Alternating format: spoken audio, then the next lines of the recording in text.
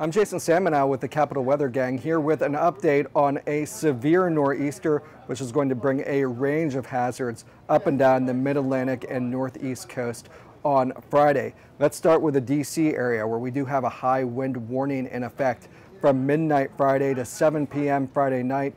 We are looking at some serious winds moving in after midnight on Friday night and cranking up during the pre-dawn hours, some gusts up to 40 to 50 miles per hour. And by sunrise and during the day on Friday, we may be seeing frequent gusts in the 50 to 60 mile per hour range.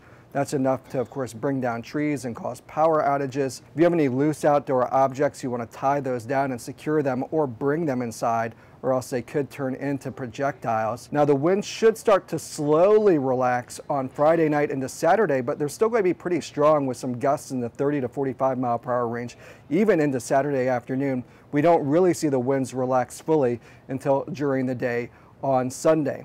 Now, further up the coast, we are looking at a whole range of disruptive impacts, from coastal flooding in southern New England to heavy snowfall in the interior and strong winds throughout this entire region. In the Boston area, we are looking at the possibility of 3 straight record high tides over 3 tidal cycles during the day Friday into Saturday.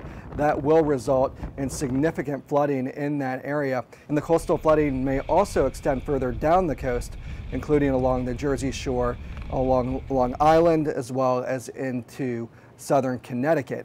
Now, on the interior of New England, we're talking about heavy snowfall from the Poconos of Pennsylvania to the Catskills in upstate New York, as well as western Massachusetts and western Connecticut.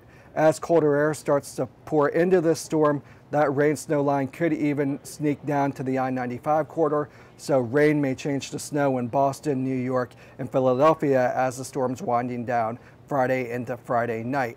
So, of course, this is a rapidly developing situation. You want to stay tuned to the Capital Weather Gang for the latest.